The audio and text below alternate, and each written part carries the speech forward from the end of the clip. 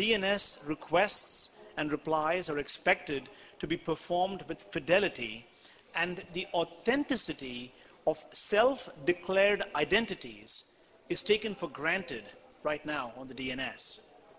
But one of the biggest areas of concern for me, for the internet as a whole, is the pervasive and malicious impact of distributed denial of service attacks, or DDoS attacks. Denial of service attack by itself is characterized by an explicit attempt by the attackers to prevent legitimate users of a service from using that service. Attacks can be directed at any network device, including attacks on routing devices and web servers, email servers, or DNS servers themselves. Now, if an attacker mounts the attack from a single host, we would classify that as just a denial of service attack. On the other hand, if the attacker uses thousands of systems to simultaneously launch attacks against a remote host, that would be classified a DDoS attack. And clearly, the major advantage to the attacker using a distributed denial of service attack is that the multiple machines that they use, they generate more attack traffic than just one machine. That's a clear thing. But the other piece is that it's harder to turn off such an attack because it's coming at you from many different places at the same time. And in many cases, because the DNS uses this implicit trust mechanism, the attackers come in masquerading who they are. They say they are somebody when they really aren't that person.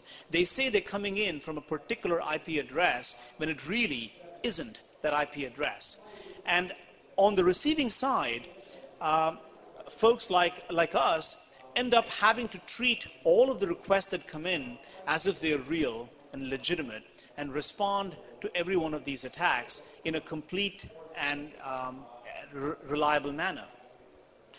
Users themselves on the DNS, they expect the DNS to respond properly, accurately, and quickly.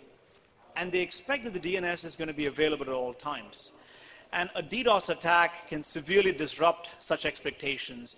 In fact, a well-orchestrated DDoS attack has the capability, in my opinion, to shut down major parts of the internet's core infrastructure by keeping it so busy answering bogus queries that it cannot handle real requests. The scale and size of DDoS attacks have increased dramatically in just the past 5 years. We were seeing attacks that were typically 10 gigabits per second in the 2005-2006 timeframe. Right now, there are established reports of attacks, DDoS attacks, that are more than 50 gigabits per second. Now, 50 gigabits per second is itself a big attack. But the problem is that a 50 gigabits per second attack is only the tip of the iceberg. The reason I say that is because of the proliferation of botnets.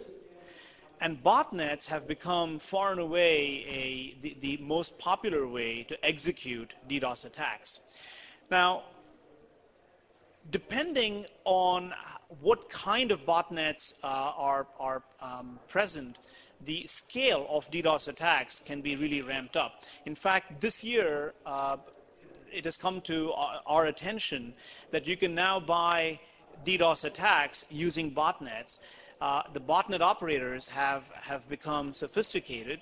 They offer cloud-based botnet DDoS services where you can pay as you go, and depending on how much you pay, the size of DDoS attack can be increased, ramped up, or taken down. In fact, some of the botnet operators even offer you guaranteed email delivery.